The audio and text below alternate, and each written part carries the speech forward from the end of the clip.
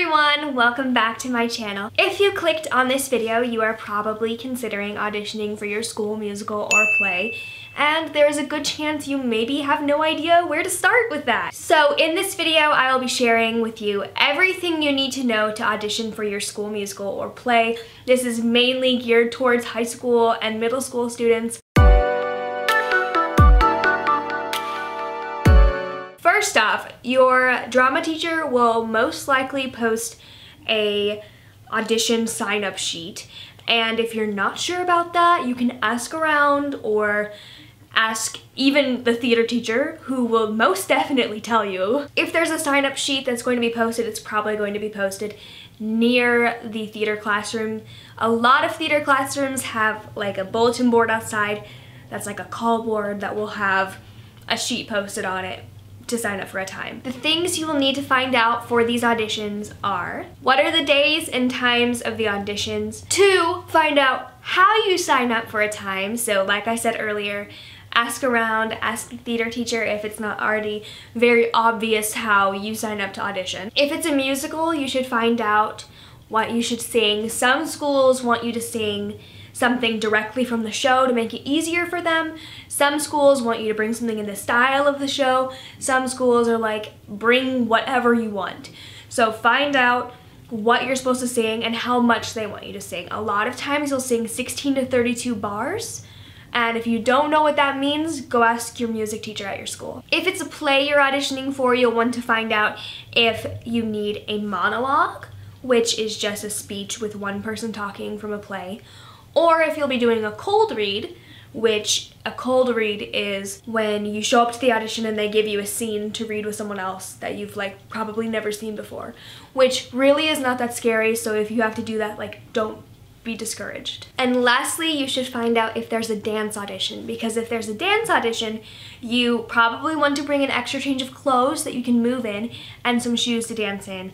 And if you don't have dance shoes, usually at a middle school or high school, they're okay with that. They understand that you might not have dance shoes, so probably wear tennis shoes or something you can dance in. This next section is about picking material. So if you've never picked out material for an audition before, that can be so scary. But let's start with this. If you're just starting out, finding a monologue, you can find them in plays. Most plays have monologues in them, or if they don't, but there are scenes where the character has long chunks of dialogues with just lines in between. You can usually cut out the lines in between and kind of like make your own monologue. Or there are a lot of monologue books out there that are titled like 101 comedic monologues for women. And there are a lot of online resources that you can look up.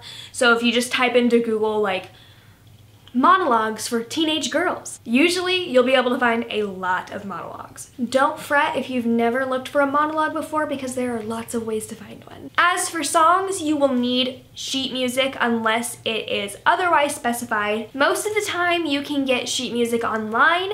I like to use this website called musicnotes.com. They have so many selections of songs, but there are a lot of websites you can find songs on.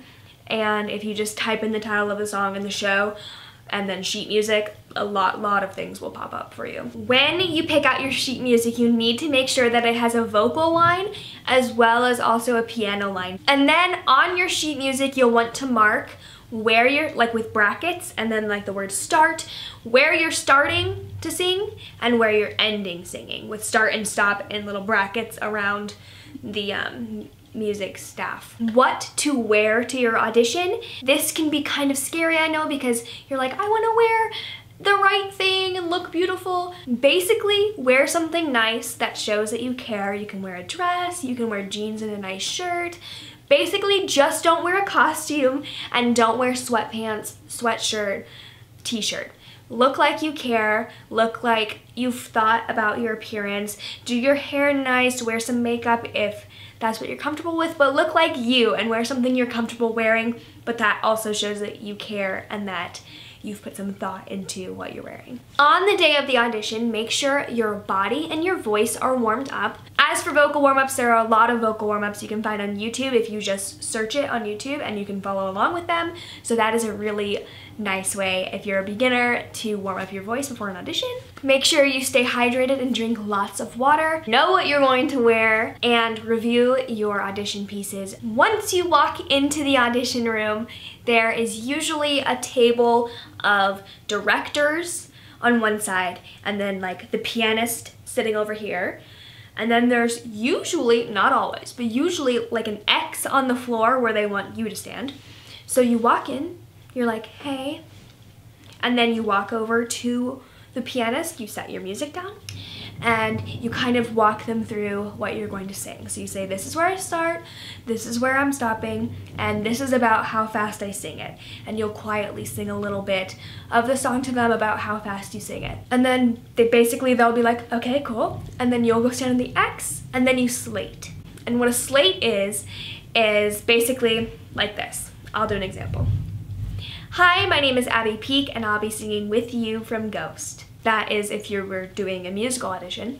If you were doing a play, you would say, hi, my name is Abby Peak, and I'll be doing a monologue from As You Like It. And then basically where I said with you from Ghost and As You Like It, you just insert whatever the piece you're doing is. And then you do your audition, and then you say thank you, and then you go collect your music from the pianist, you say thank you to them, and you leave. And it's seriously as simple as that. It can seem so scary, but that is it. That is all. Last but not least, it's important to know that a lot of schools have callbacks. So if you don't know what a callback is, basically it's when they want to see you again to read and sing for a specific role. And they'll usually let you know when callbacks are. Not everyone gets a callback, and it's okay if you don't get a callback. That does not necessarily mean you're not in the show. Usually they'll only call back for the lead roles. So you could still be in the ensemble, you could still get a lead role even if you weren't called back. It's possible, it happens. But don't be discouraged if you don't get a callback, because there's still a chance you'll be in the show. I hope these tips were helpful for you. I hope you have the best school play or musical audition ever. Thank you so much for watching. Don't forget to like, comment, subscribe, and share with your friends. Bye guys.